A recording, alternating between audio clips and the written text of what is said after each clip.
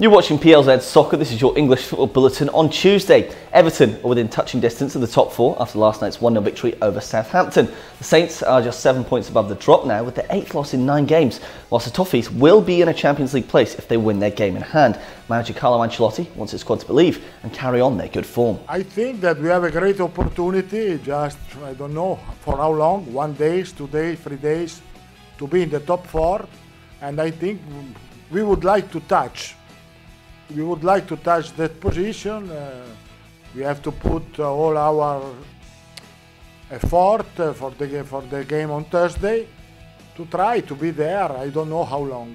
Liverpool legend Ian St John has died at the age of 82 after a long illness. He won 2 top-flight titles and scored the decisive goal as the Reds lifted their first FA Cup in 1965. The former Scotland forward also earned 21 caps and managed Motherwell and Portsmouth before a successful career in television.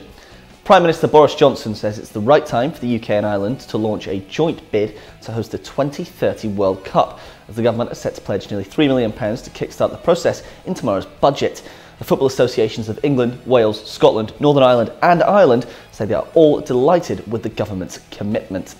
And Real Madrid left it late to equalise at home to Real Sociedad in La Liga last night, with Vinicius Jr. scoring on his 100th appearance for the club. The result leaves Zinedine Zidane's men level on points with Barcelona in second place, but they're still 5 behind leaders Atletico Madrid.